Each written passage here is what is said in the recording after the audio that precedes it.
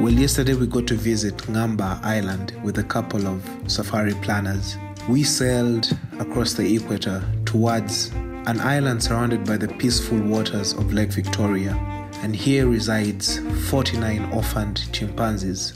Fast forward to the important stuff.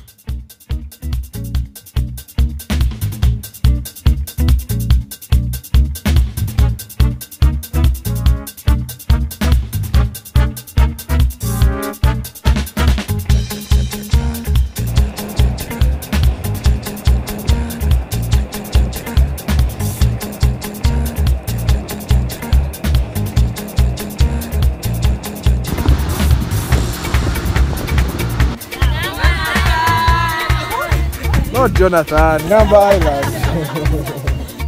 Here we got welcomed by our guide, Innocent, who took us through the basics of the island and chimpanzees. Most chimpanzees get here when they are not in a good health condition, but we do the quarantining. After quarantining, we bring them to the island and integrate them. We'll be talking more about integration when we get to where chimpanzees are. But they get here when they are not in a very good healthy condition. We do work with the communities and we promote, for example, handicraft that the women are making. And then we do promote health in the communities. For instance, there is a hospital, a safe water project, and others. Then also work with the schools in the island. By the time the sanctuary started, there were no schools in the island.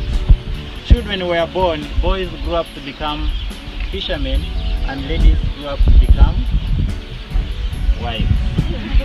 We'll be talking more and more as we began with the 19 chimpanzees. Those 19 chimpanzees were from Entebbe Zoo and others from Isinga Island, which is in Queen Elizabeth National Park.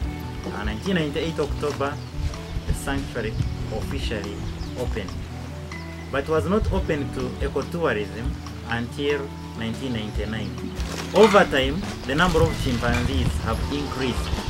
And when I talk of chimpanzees here, I mean orphaned chimpanzees. All the chimps are orphaned, except 3 which we will see later. Those were born here by accident.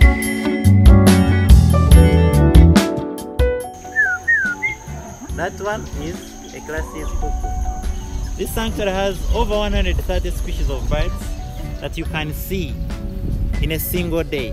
So if you get a guest who is really into birding, then intensive birding, you can go up to 130 species of birds. Chimpanzees are easily located, whether in a national park, whether you're here at Ngamba Island, you can easily tell where they are by looking at where the fig trees are, because that is food.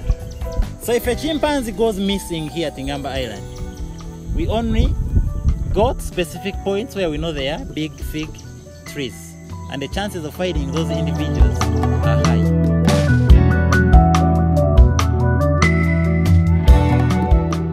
Here at Ngamba we have a program where we call up people to become guardians. To each of the 49 we have, you can choose either to be Sarah's guardian, Nani's guardian, Medina's guardian, or just become a friend of the sanctuary in general.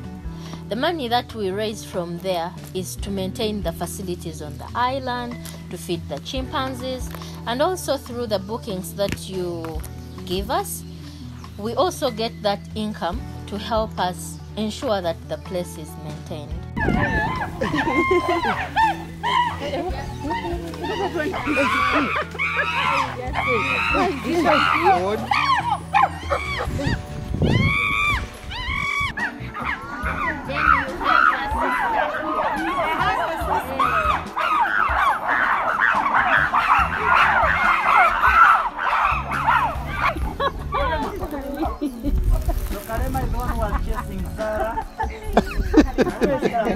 Being a guardian goes as low as $50. When you're friends of the sanctuary, we display you there. When you are a guardian here at Ngamba Island, your name is displayed. So when I asked about having one of the chimpanzees named after me, here's what Martha said. The procedure of naming a chimpanzee is if we have an individual that has no name, that's the first possibility. So if that individual has no name, we normally send out like a newsletter asking people to come up, and the procedure is at least you have to be in position to at least take care of that chimpanzee for some time, 5 years or to, because chimpanzees in captivity live up to 60 years. For example, Ruparelia was adopted by the Ruparelia Foundation of Sudir, and they are taking care of him until he's 60. So that's their commitment. Then we have one called Izzy. Izzy also was adopted by a gentleman from California. He just came here, and the way the behavior of the chimpanzee, it sucks its thumb, the way it touches itself reminded him of his child, and the way it was behaving was like, it's a fair, I'm not caring. So he said, "Easy, can I name that chimpanzee?" It had no name.